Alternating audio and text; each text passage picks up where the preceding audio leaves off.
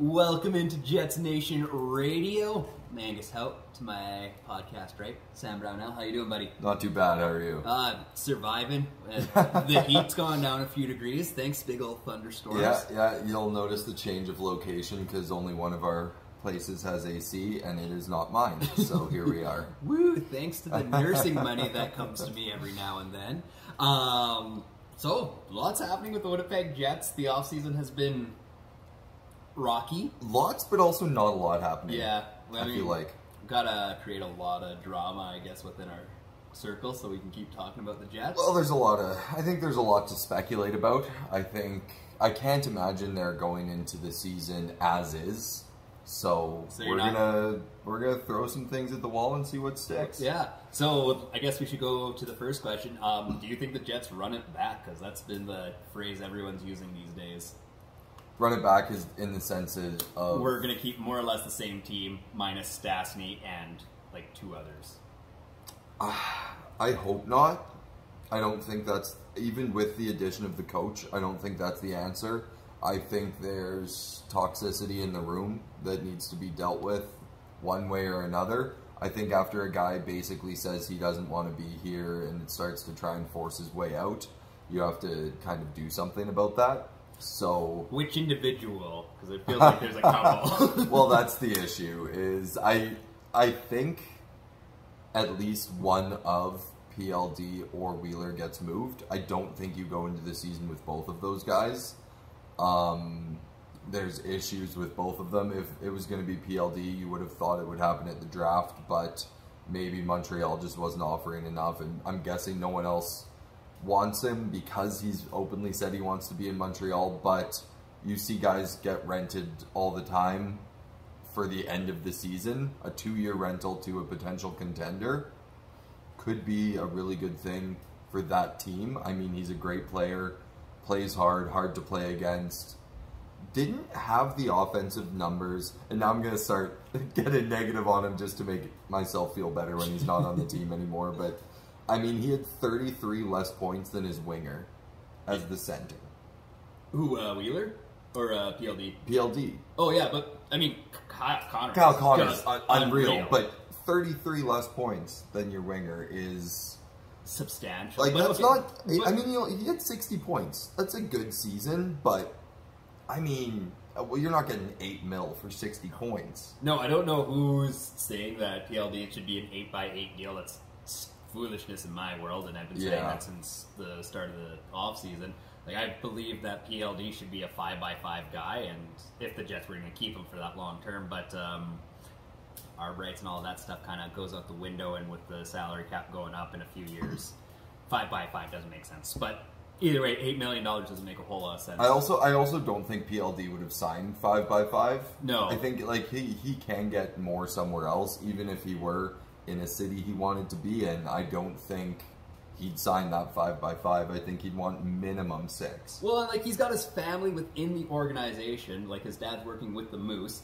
So, you know, you bring him here. There's a French community in St. Boniface. Like, there's the reasons that Habs fans are trying to come up with why PLD should go there. It's just like, why? I get he was born in Quebec, but he just wants to. He's a Canadians guy. He wants to be there. And I think ultimately he's going to end up there one way or another in a couple of years. Even if you could sign him for 3, get that 1 extra year, would you? Yes. On like a reasonable deal, like a 5 or 5.5? I'd go 6 by 3. 6 by 3? I agree. I think keep him, because that's the Jets' window is... So what happens when Hellebuck's contract expires and the Jets haven't gone past the second round? Let's be honest, though. They made it to the 3rd round. Yeah. they got over Nashville. They made it to the conference finals. And if they didn't have to play Nashville in the 2nd round, they easily could have beat Vegas. They were just beat up. But I digress. And Paul Maurice didn't switch up the lines. That's what I believe. Either way, like, if Hellebuck wants to re-sign here and you think your team can still contend with the core of guys that you have to re-sign him. He's a Vezina-winning goalie. You can't just let him... You can't just replace that. No, but I mean, at the same time, if you get to the end of 2 years from now, Hellebuck's, you know, if he hasn't won and he says he wants to be on a contending team, the Jets just aren't that right now. Like, listen, I like the team. 2 years is a long time. I think the Jets still have a really talented hockey team. I think you just need to... There needs to be, one, a different voice in that room, and maybe Rick Bowness will be able to rein these guys in. Maybe he'll be able to kind of figure out what was wrong with that room, whereas Maurice was more of a guy who kind of just let things happen, and it very obviously played favorites. So I don't think Bowness is going to do that, and that structure might translate into more wins and more success. Yeah, it's fair. That actually makes a lot of sense. And I mean, like, we've talked about it quite a bit ourselves, where it's like we think that so many guys are going to be taking a step forward. Logan Stanley should be taking a step forward with Bonus, and all I think so. I think the young guys are going to get more of an opportunity as well. You look at, well, one, Cole Perfetti had injury issues. He probably should have been with the team all year, if we're being frank, but he wasn't to start and then got injured. But he was showing some promise, and I think he'll take that next step. And you look at a guy like Ville Heinola or Dylan Sandberg, if they get the opportunity to play in Rick Bowness's system, I think they're going to take massive steps. It's just a question of, are you going to move a Brendan Dillon, or I'd rather it be Brendan Dillon than Dylan DeMello, but are you going to move one of those guys to open up an opportunity for one of those young players you drafted in the first or second round to come in and show what they can do, rather than just sitting in the press box or dominating in the AHL? See, and I'd argue that it'd be Logan Stanley be the guy to trade rather than DeMello or Brendan Dillon there. Just because, like, I haven't ever seen that real grit and strength out of Logan Stanley. Yeah, he'll get into fights with people, but he just stands there and holds and throws a couple knuckles, and that's it. I think having that big presence is almost enough. I would rather have Brendan Dillon be my physical presence, because he'll kick someone's ass if he needs to. Losing Logan Stanley scares me, because what if he just turns into that? But you can always say, what if? You know that. I know, but you know what you have with guys like Brendan Dillon.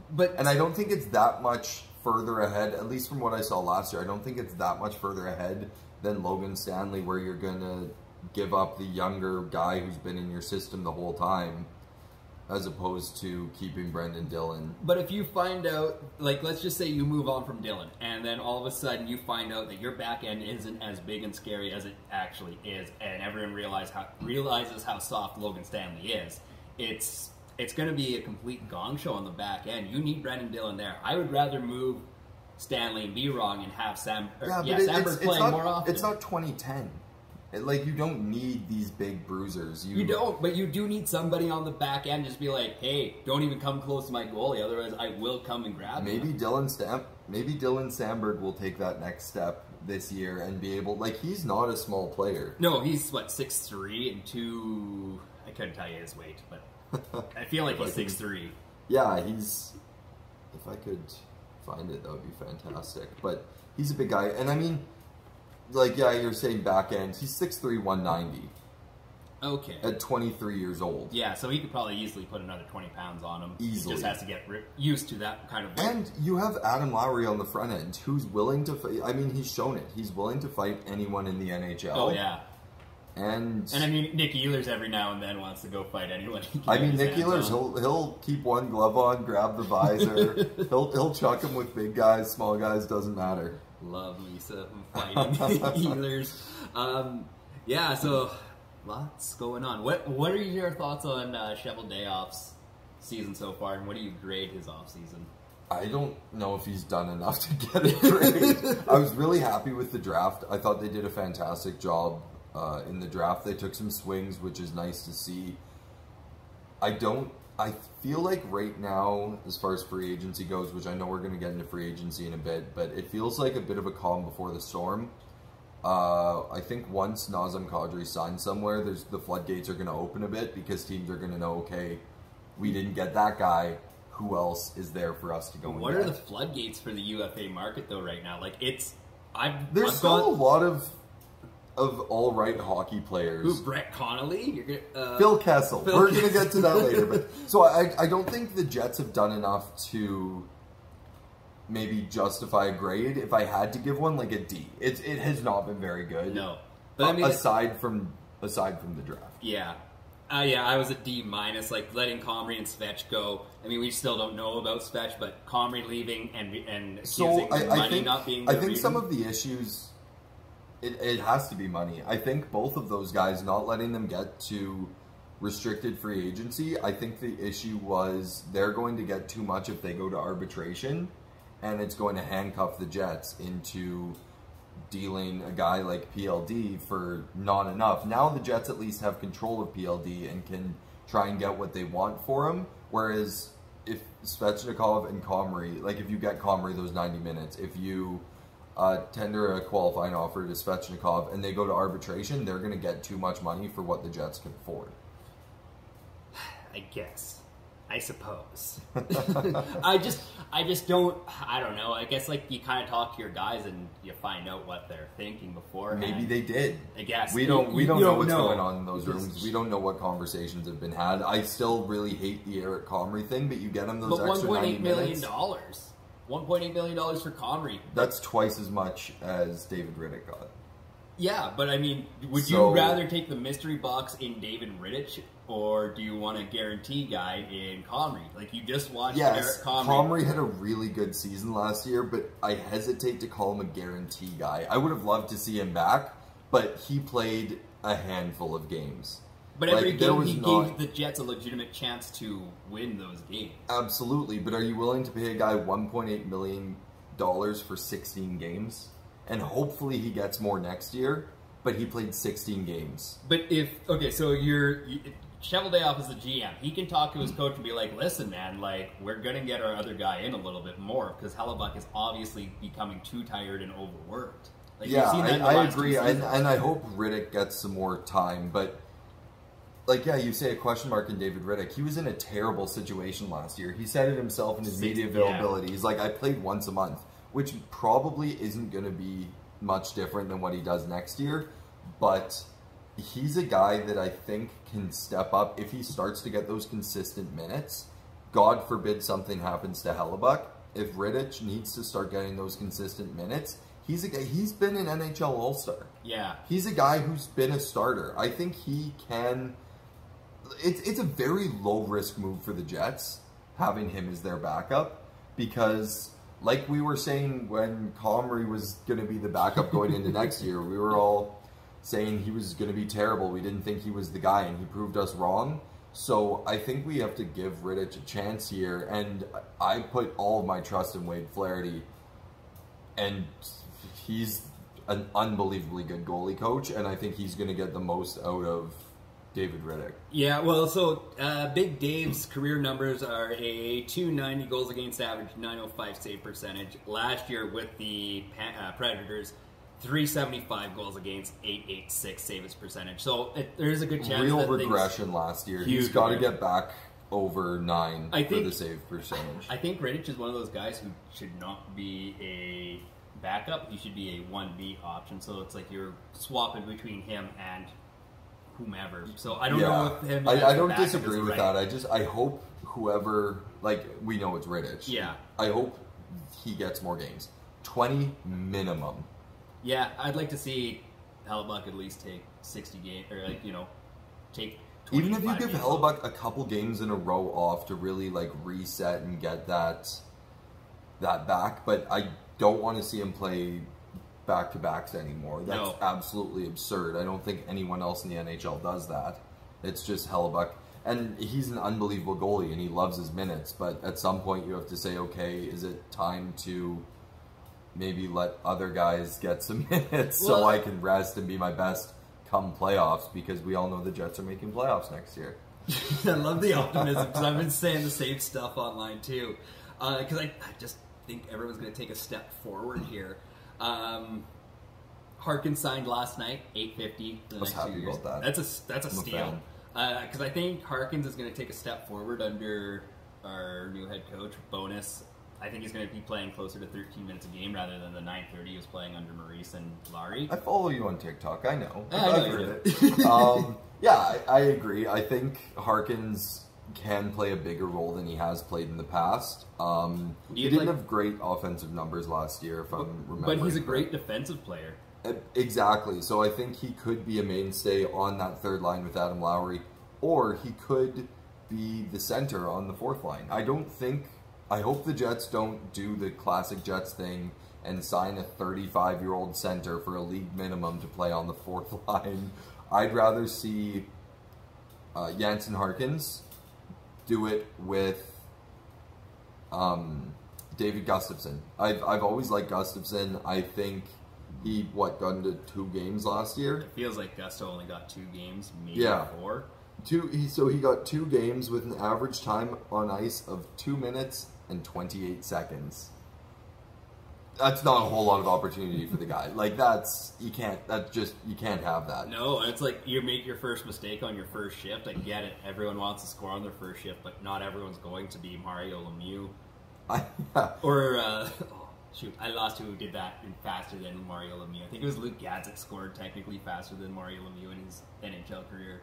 And I mean, I feel like if you give him that opportunity, he has some skill, he's got some size. I think he needs more. So he's played 28 career games, only 1 goal, no assists. Not great numbers.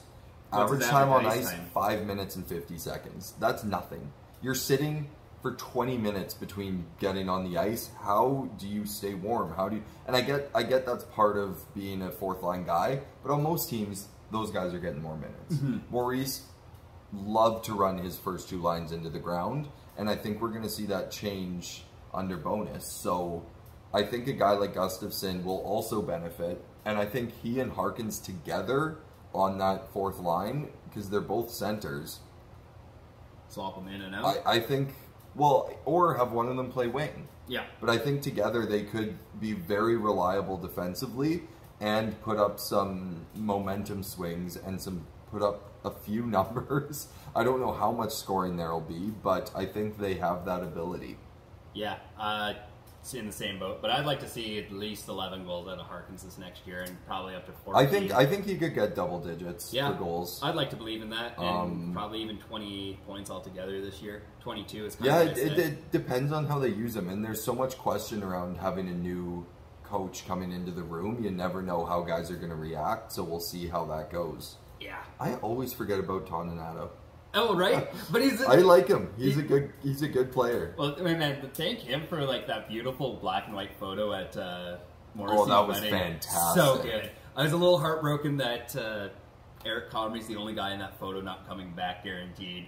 Like, that one killed me so much. Yeah.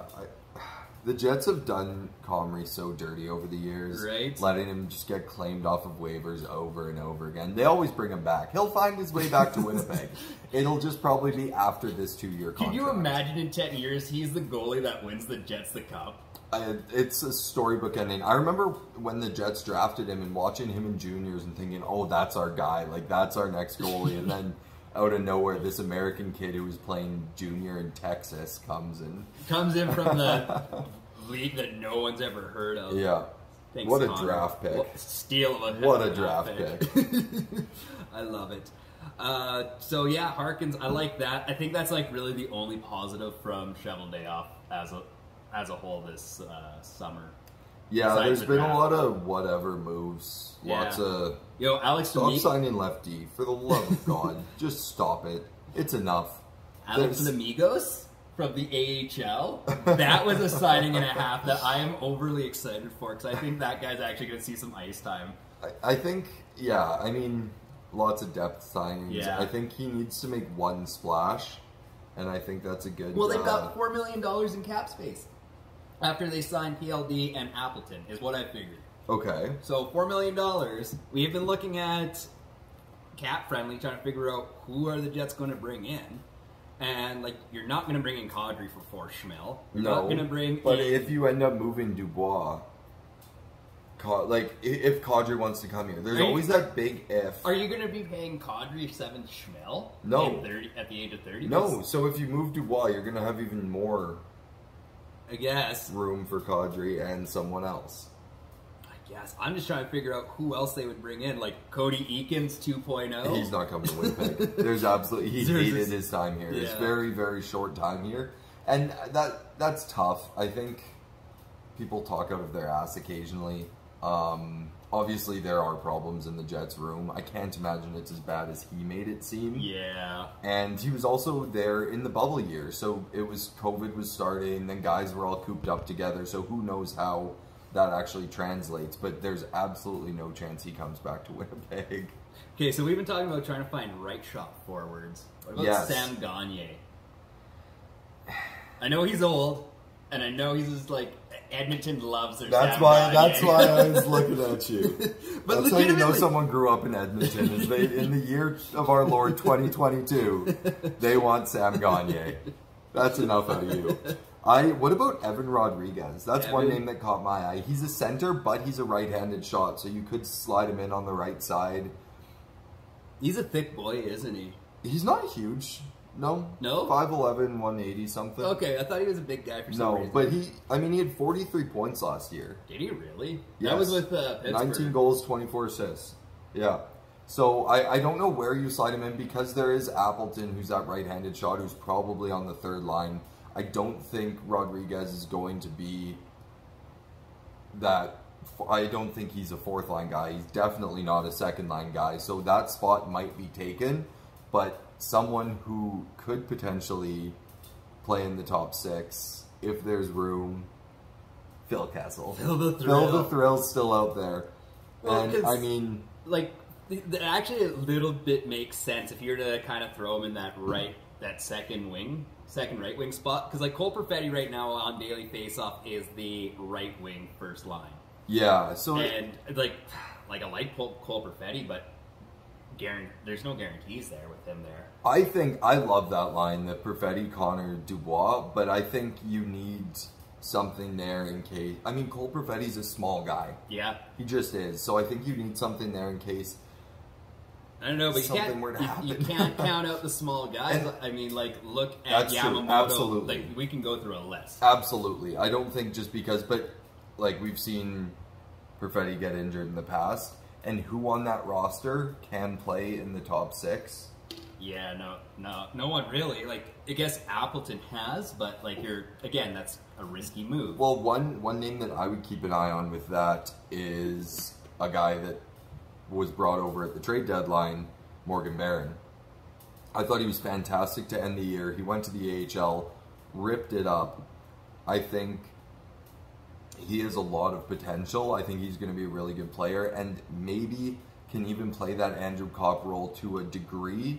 Well, like, you don't know until he's put in that opportunity, but a few years ago we were talking about Andrew Kopp as like third line is his pinnacle, and 3 years later he's in the Eastern Conference Finals as a second line center. Well, and earning a 5x5 contract. Yeah, he got paid. Good for him. Good for him. I'm happy for him. Yeah, I want to play for his. So did Sherratt. Oh man, that one. Happy for him. Go get paid. But I'd be pretty choked if the Jets gave Ben Sherratt that contract. And I liked Sherratt when he was here. I just don't think he's worth that. No, that was a big overpayment. I think that was a lot. Yeah, but I mean, for some reason, it's also Stevie Y, so like, who are we to?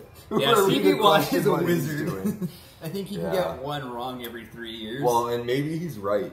Maybe their system will be better. I don't know, but I'll bet that it's the right system. You know what I will say? Detroit wins a cup within the next 4 years. You think so? I really believe so. That's a quick turnaround. They're going to miss the playoffs this year, but I bet you within the next 3, they're going to be in a Stanley Cup final. I guess that's where we'll say. These receipts. This is on camera. This is on camera. I can't wait for somebody to pull this up and be like, wow, Angus was right. Sonny Milano. I mean, that's a name that every team in the NHL has said. So, yeah, I mean, like, I think he's a solid player. I think he could step into that lineup. Again, the Jets need more right-handed players. It's as simple as that. They have 3 right-handed forwards and one's a center. They have 2 right-handed defensemen. Like, it's just stop signing left-handed players. But if we have them all, we can trade them away for Yes, we're cornering the market on lefties. There's not enough of them in the NHL. That'll go well. Okay, so we've been talking about trying to figure out the defense, like more or less, it's going to stay the same. We think it's either going to be Dylan or Logan Stanley, or like I think someone has to move to make room for one of Billy or Sandberg, or some sort of rotation of the two. You cannot let them sit in the minors again all year. And maybe they're, like, you don't want to bank on injuries, but maybe the Jets are thinking, oh, well, if someone gets injured, we'll have these guys. But at what point do you say, okay, these guys are ready? Look at what Cale Makar just did. I'm not saying either of them are even close to Cale Makar, but Billy can move the puck. He's a good defenseman, and in a better system, he might thrive. Yeah, we gotta wait on Rick to see what that system is. Yeah, there's a lot of questions around the Jets with a new coach, with them maybe trading a guy like PLD or Blake Wheeler. Maybe there's rumors that they're one of the 3 teams in on Kadri if they can make the cap space. But I just hope they don't pay a Winnipeg tax for a guy and overpay for someone who is just going to sit on the 3rd or 4th line. Well, okay, so like I've had this idea of trading Logan Stanley. I think he's too soft. I don't know if his defensive skill is there or even his hockey IQ is there yet. So I just think you move on from Logan Stanley, and I think Sandberg can more or less just fill that role super easily. You don't lose that grit like Brendan Dillon has, which the Jets desperately need. Like, on that back end, who's going to get into a scrap? Dylan DeMello? I love Dylan DeMello, but he's not a scrappy boy.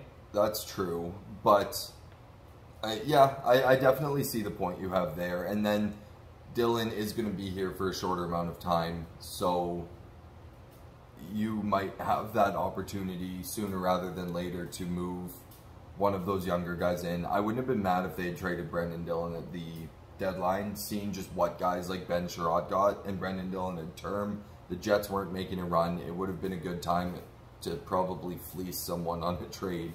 But I do think Logan Stanley would get you a decent amount of money in a trade. I know you want him in Edmonton for Jesse Pugliarvi. Oh, buddy, yes. Yesy for Logan Stanley, 1-for-1. Let's make the hockey deal right now. Yeah. I'm calling up old Kenny Hall. I wouldn't be mad. I don't think I'd be mad about that trade. No, but even like a second in Logan Stanley for Yesy. I think it's a little steep on Second's not, I wouldn't go with the second. No, maybe a third, but I don't love that. Okay, fair enough. For a guy who had how many goals last year? Yeah, but the guy just couldn't finish. But like, legitimately, everyone on the ice with Jesse Pugliarvi, if you go look at the deep stats, he made people better. So just because you're not finishing doesn't mean that you're not useful. Yeah, that's true. Absolutely, and that's Phil Kessel last year had 44 assists. I'm going to be on this Phil Kessel train until he signs somewhere that's not Winnipeg, probably Florida or something. Probably, but he just wants to eat hot dogs and relax Exactly. in the sun. I don't blame him. Like, if I'm 35, 36, got a bunch of money in the bank, and I got my rings, why not? Phil, you'd love the Jets dog. They're unreal. Yeah. Just fantastic. Yeah, just pop up to the big concourse, be like, I want a Jets dog. I'm sure they'll hook you up for free. Pre-game Jets dogs. Yeah, maybe we'll talk to Little Brown Jug. We'll get you a quick beer before every game. Work that into the contract. There we go. Little Brown Jug. Or let's say after the game. We'll have a Jets dog and a Little Brown Jug waiting we have for you a very after the game. loose Phil Kessel. You just one beer per. Per period? Yeah, per period. Okay. Or just like you play it loose. It's like beer league hockey, but instead of making nothing, you're making big money. We'll have some Little Brown Jug golden nails in the room. There we go. Little Brown Jug, work with us. Bring in Phil Kessel. Let's see what else I had. Okay, so I said that the Jets have $14.4 million left in cap space. Still need to sign Appleton and PLD. PLD is not going to arbitration.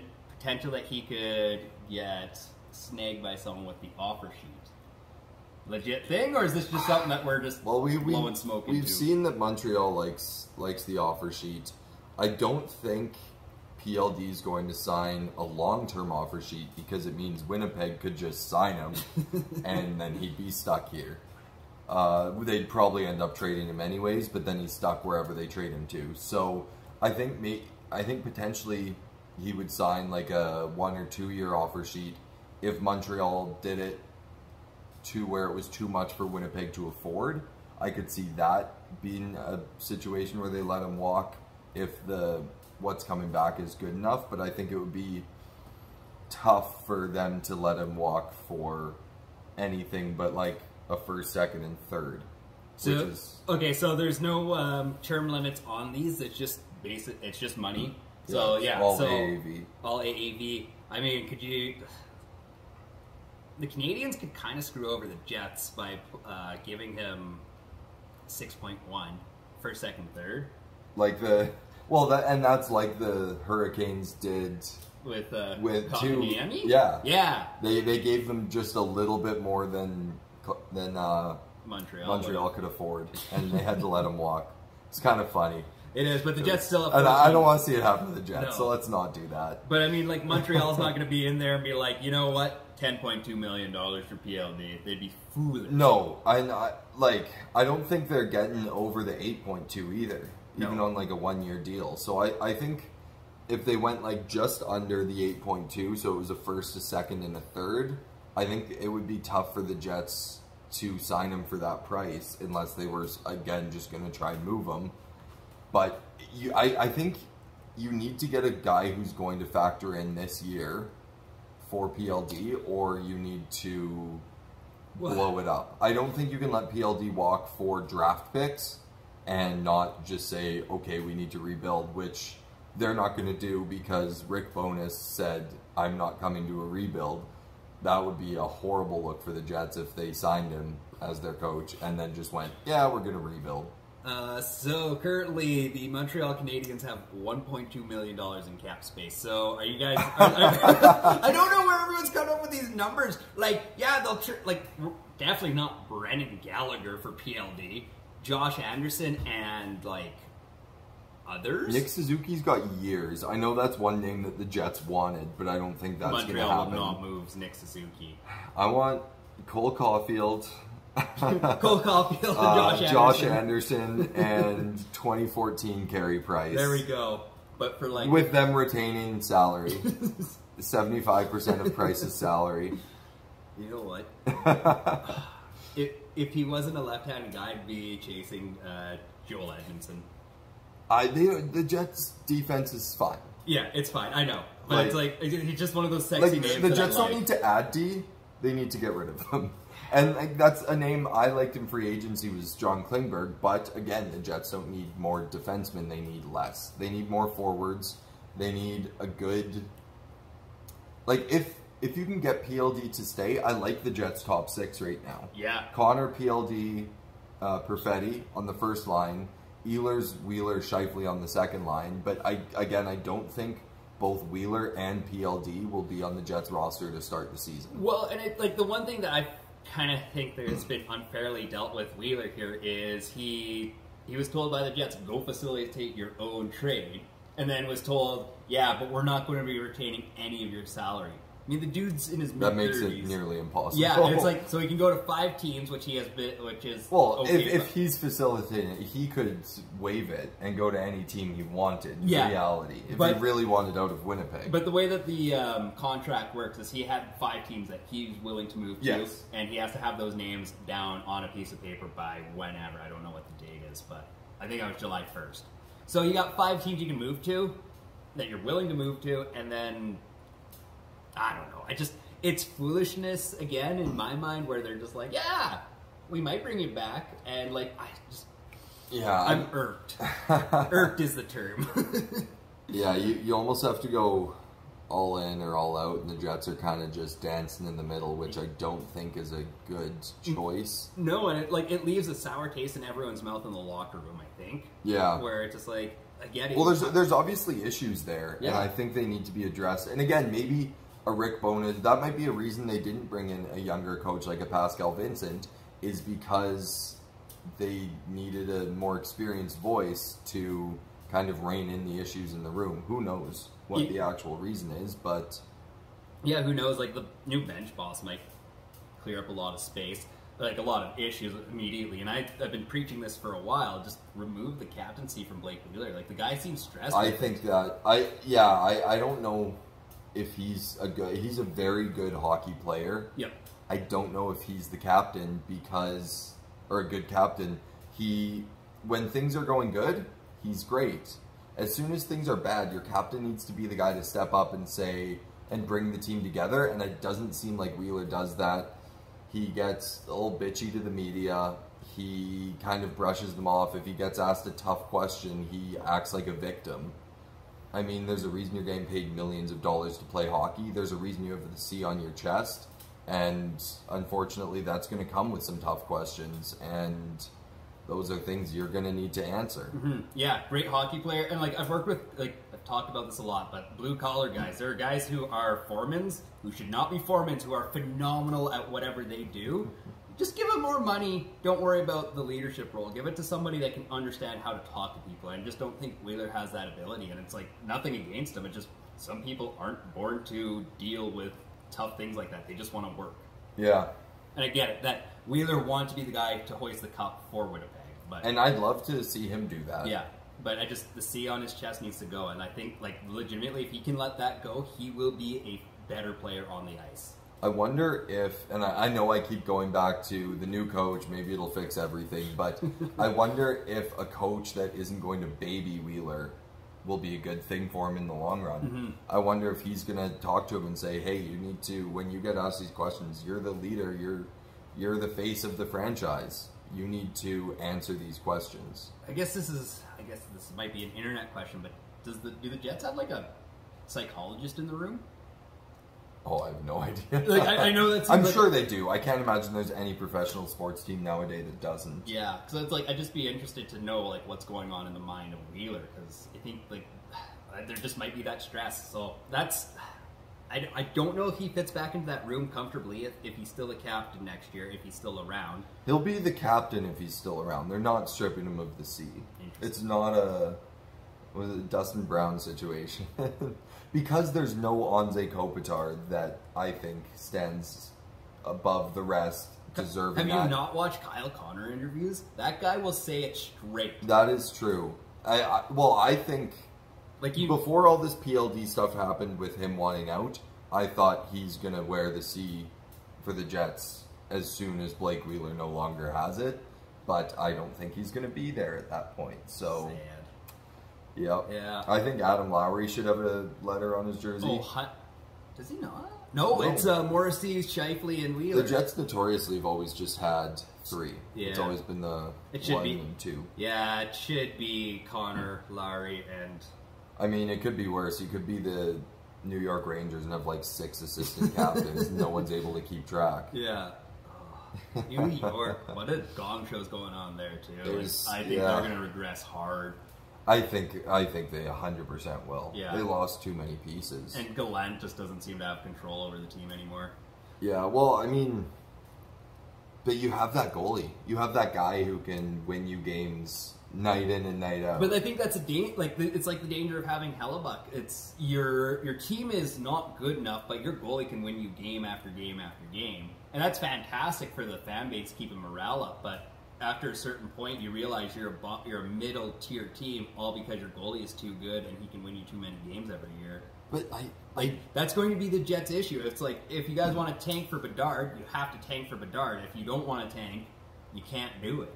Yeah, but I hesitate to say it, but I do think the Jets have a very talented roster. They do, and it's so frustrating. 9 guys with double-digit goals last year. That's impressive. Phenomenal. They just need they honestly just need a defender that can score for them too. And all of a sudden, this Josh team... Morrissey had 12 goals. Did he really? I think Neil Pionk's going to take a step. He regressed last year. Yeah.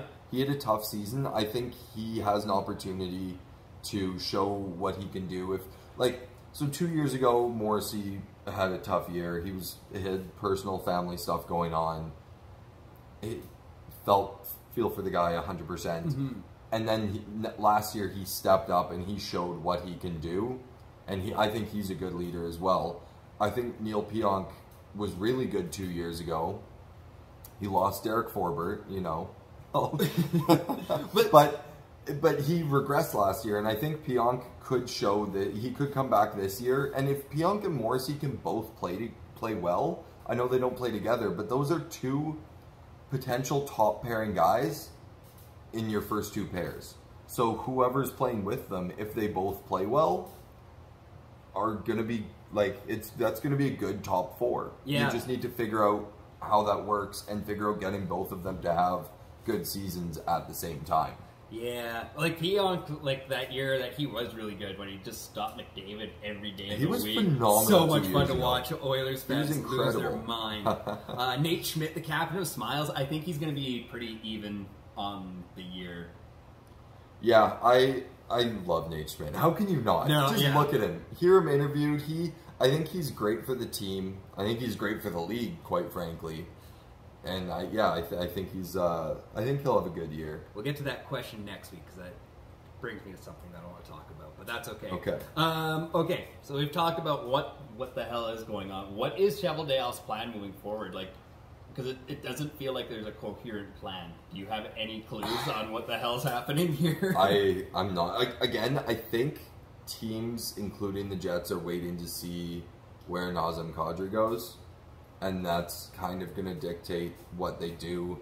If the Jets think they can move PLD and get Kadri to be that second-line center, but you can't move PLD without having someone there to step into that role. But it's only Montreal that wants PLD. And Montreal fans are just screaming and hollering. They're like, yeah, you guys get nothing for PLD. Yeah. And it's just like... I don't think we listen to the fans. I think, including the 2 people sitting right here, hockey fans are dumb.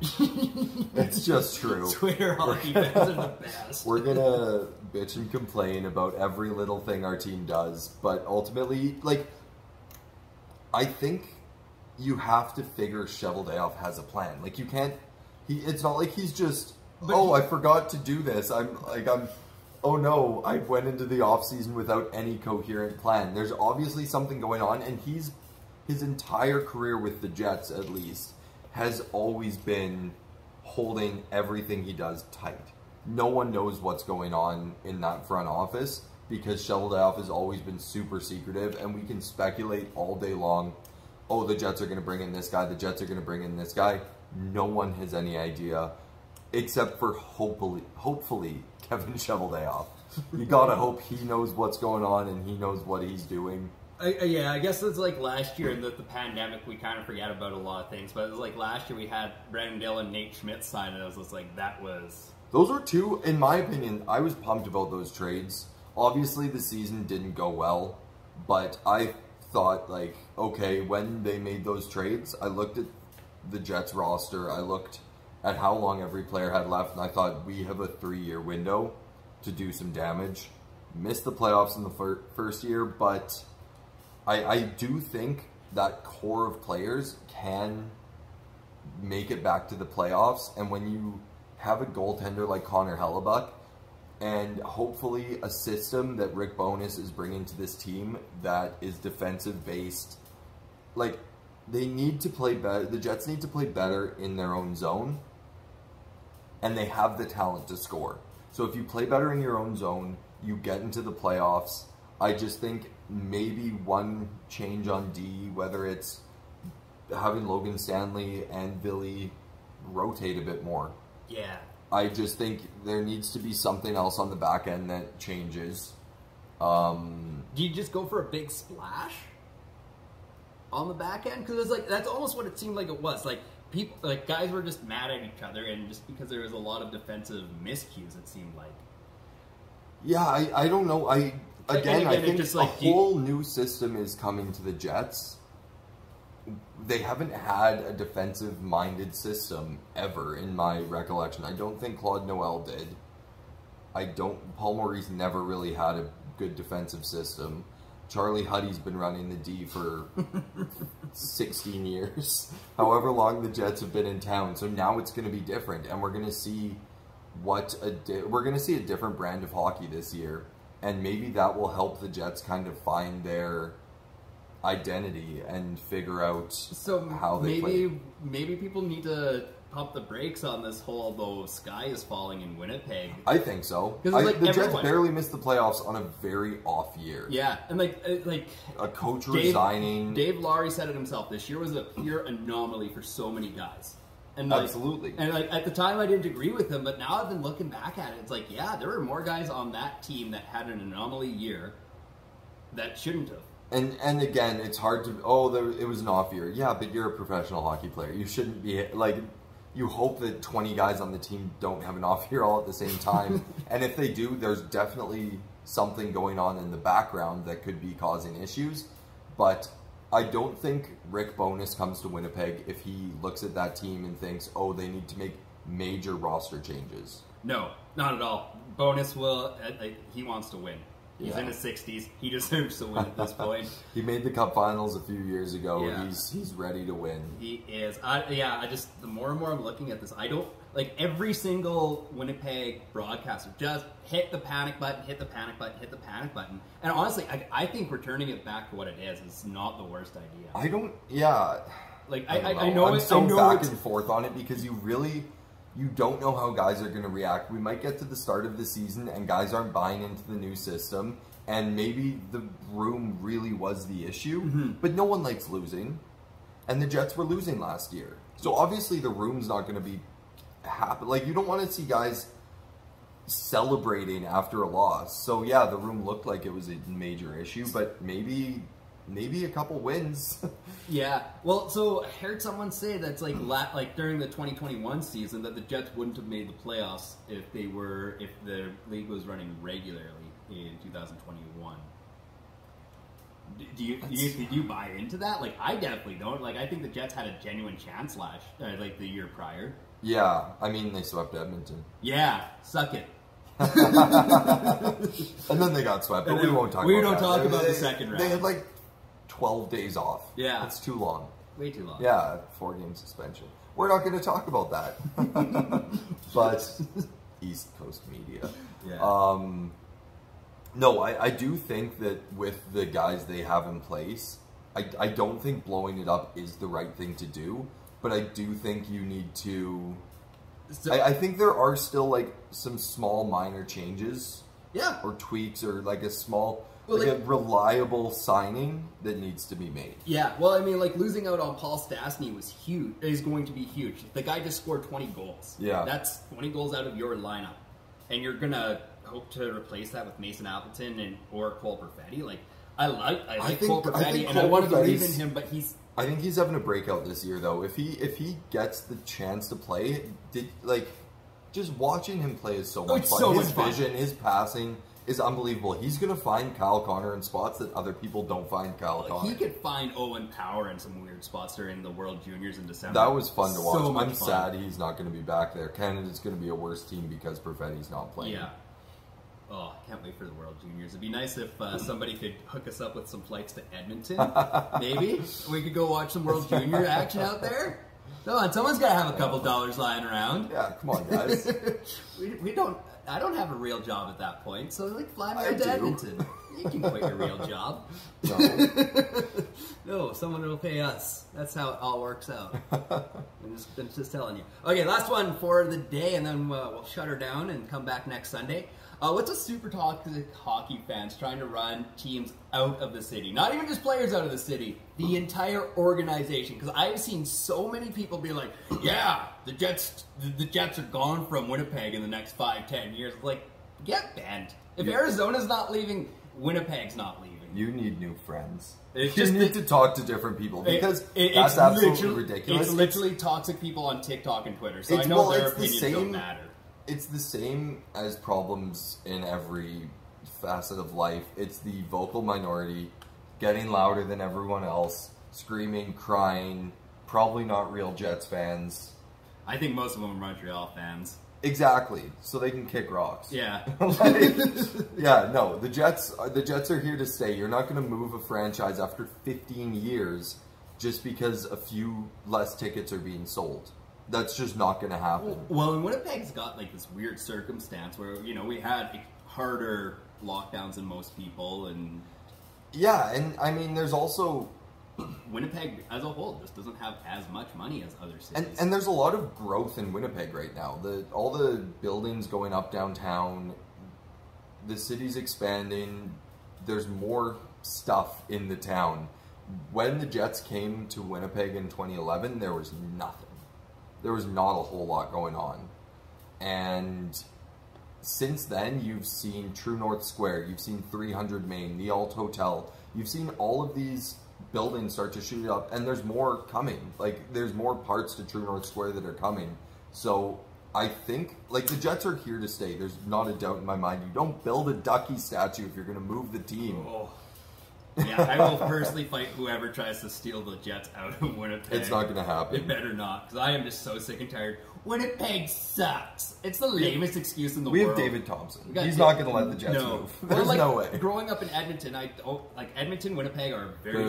sorry. Yeah, sorry. I grew up in the wrong province, apparently. But, like, it's just, they're both dark, cold cities in the winter. They're minus 40. They suck in the winter. Like, you know this. Everyone knows it. But it's just like, you get to the certain point and you're like, this place is pretty sweet. And I think anyone that says Winnipeg sucks doesn't really understand how great the city is. It's like people that don't bother going out to St. Boniface to enjoy a concert on a Thursday night. Someone saw one article that said Winnipeg was colder than Mars one day, and they thought, oh, that city sucks. Yeah. Like, and then there was that one San Jose Shark player who was like, oh, their Wi-Fi sucks. Yeah. What? There's 750,000 people in Winnipeg. It's a big enough city to have Wi-Fi, you ass. Yeah. Like, you're such an idiot. It sucked for 1 second. I'm sure it sucks other places too. Yeah. What are you talking about? The other thing is people... Although, we don't have an airport, so... Fuck off with that.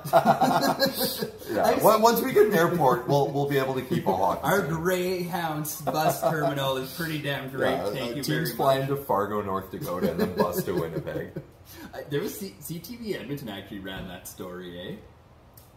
It's phenomenal. I loved it. Just ridiculous. But yeah, no, I just think like people hear about how dangerous and dirty it is. It's like, yeah, but again, it's Winnipeg. You learn to love it. Like it's a great city. It really is. Anyone that says differently just doesn't appreciate it. Okay, that's we need to end it. We're just going to be talking about Winnipeg for a while. It's pretty cool. Yeah, well, thank you guys so much for tuning in. Tell somebody about this. Make sure to like and share. Do all that good stuff. Send it to your friends. Send it to your friends. Tell your friends to send it to their friends. Yeah, send it down the line. And yeah, we look forward to coming back next week with some more off-season. Try to figure out what the hell is going on with the Jets. Maybe we'll have something more to talk about next week. Maybe there will be an actual move and it won't just be all speculation for almost an hour. But we'll figure that one out next week. Absolutely. All right. Catch you guys around, and until next time. See ya. Peace.